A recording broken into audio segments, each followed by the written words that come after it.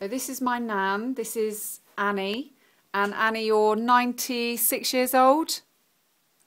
96 years old now. Tell me about your working at polishing when you were younger.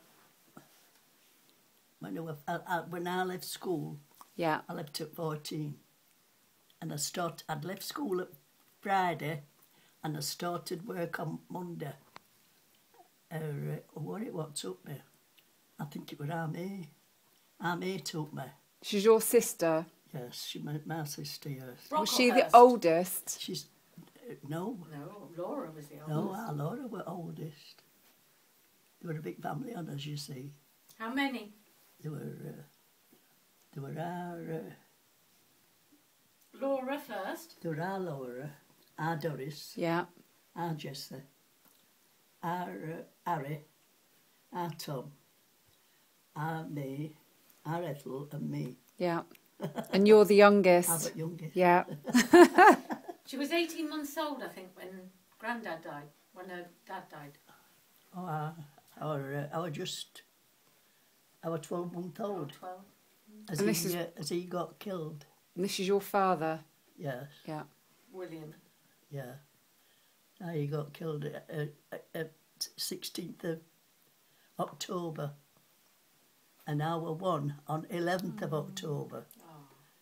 So just after your first birthday? Yeah. Yeah.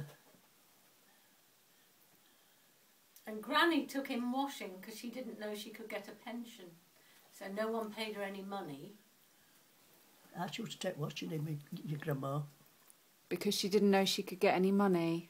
No, there were no pensions like there is today. Mm. There were no pensions out like that, what there is today.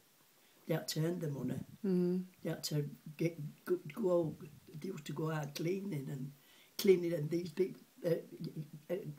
my mother, when she was younger, she used to have to go to Nether Edge, where big houses are. They used to go up over there and clean old houses. Yeah. And so if they didn't work, they didn't get any money? No, they didn't work, they didn't get no money. Not then, you couldn't get it up at labour like they can today. So you remember times being very difficult when you were young? Oh, in fact, did we? I've gone to school sometimes and I've had no dinner because my mother hadn't had money to buy out. And shoes as well, wasn't it? Yeah. You didn't have shoes some days either. No. I've had holes in my shoes. And she told me, Granny, after my granddad died, didn't have any money. And she went to, it was the church she went to, wasn't it, for some money? Who did she go to ask for some money?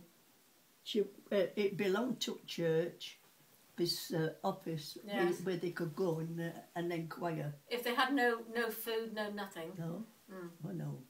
And she went there, didn't she? What happened? Eh? What happened when she went to ask for some money for something?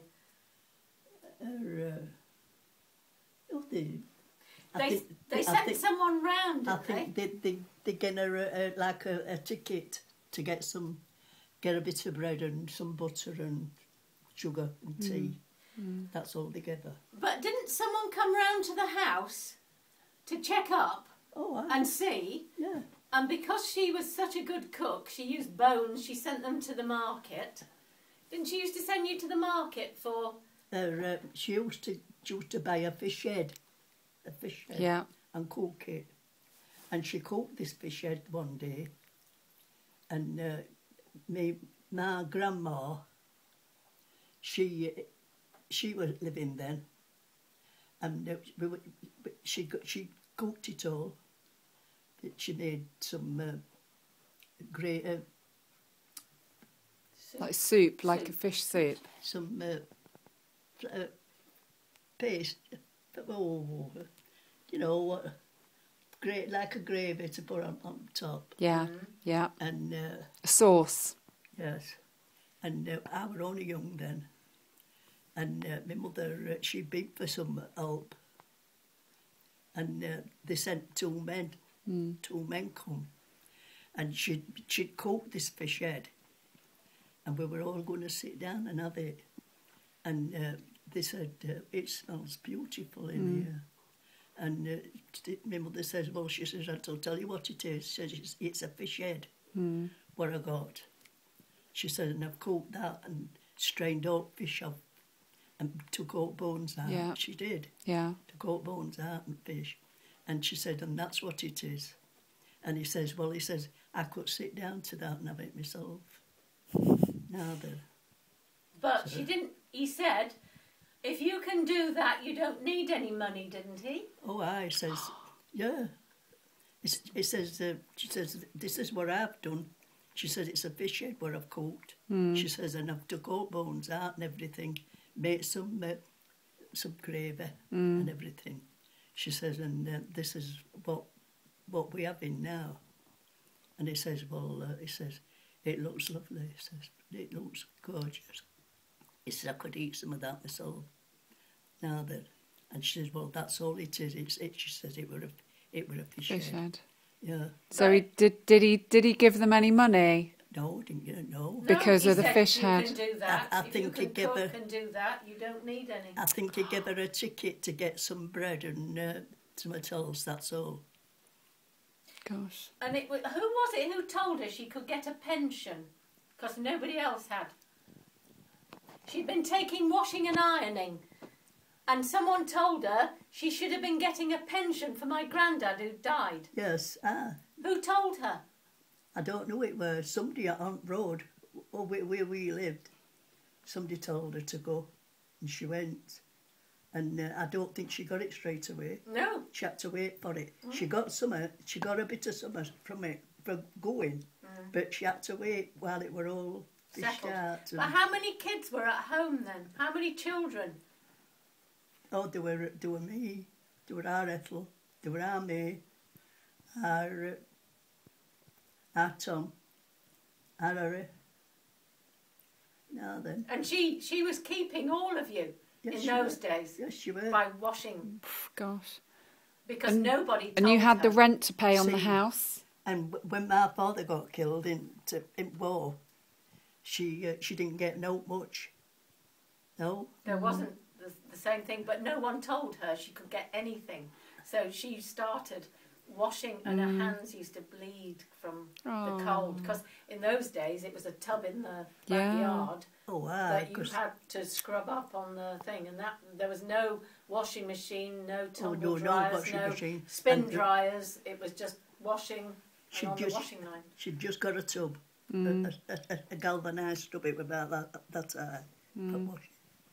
And she used to send you to the market, didn't she, at the end of the day, Oh, to pick the bruised stuff that they didn't want she used to send me to pork butchers. She would say, for bones. go to pork butchers and see if he's got some bits of bacon. And she used to give me fourpence. Then it were fourpence. I always remember it.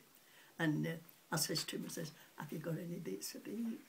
He went ever so nice. And he went round back, and he come back with a parcel like that. And he says, take that home, love, he says, and tell your mother I hope she enjoys it. I think she was an Amelie.